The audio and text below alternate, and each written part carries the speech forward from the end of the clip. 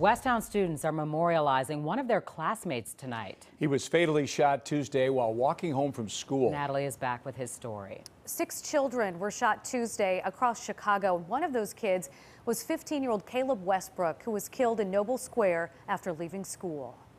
He was only 15 and he didn't even get to finish high school. He didn't even get to know what high school really is because we just started.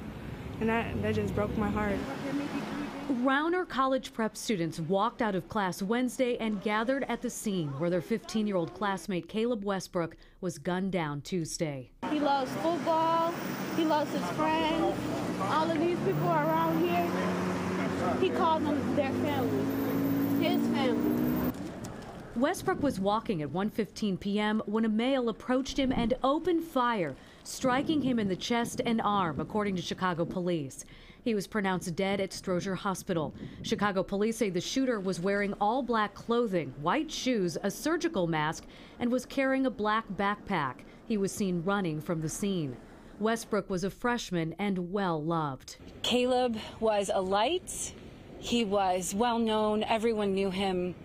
He added so much joy. And yesterday he was at school, and today he's gone.